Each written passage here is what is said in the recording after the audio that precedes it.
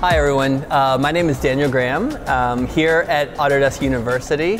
With me today is Catherine Walmsley from Starline Windows. First of all, I want to congratulate you on winning the Accelerating Transformation Award here at AU. Oh, thank you. It's been a wonderful experience. Yeah, so can you tell us a little bit about what you and your company do that led to the award that you won?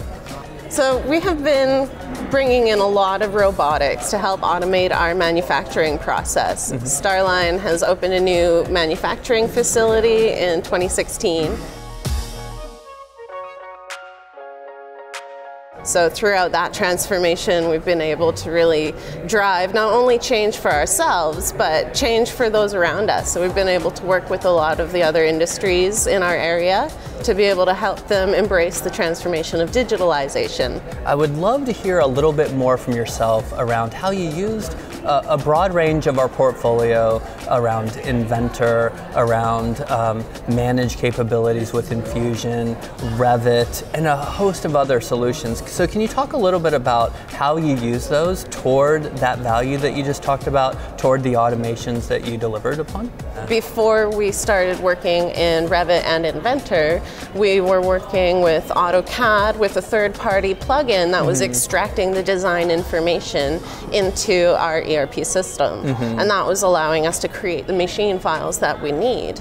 Now, that's a wonderful process, but we were finding again that being able to add that context to a 2D AutoCAD file is limiting versus Revit, where I can really include a whole lot of parameters that have been customized, or notes, and ACC now, where I can actually stamp a photo into that model or shop drawing. It's incredible the amount of contextual information that we're giving to these models.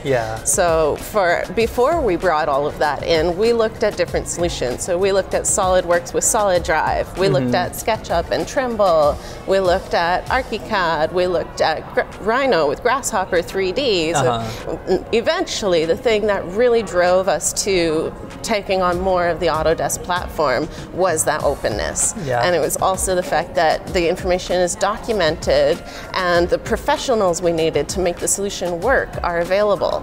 Well, first of all, congratulations of the award that you won. Thank you for pushing us in the directions that you are. And I hope you enjoy the rest of your time here at AU. Thank you. Thank you.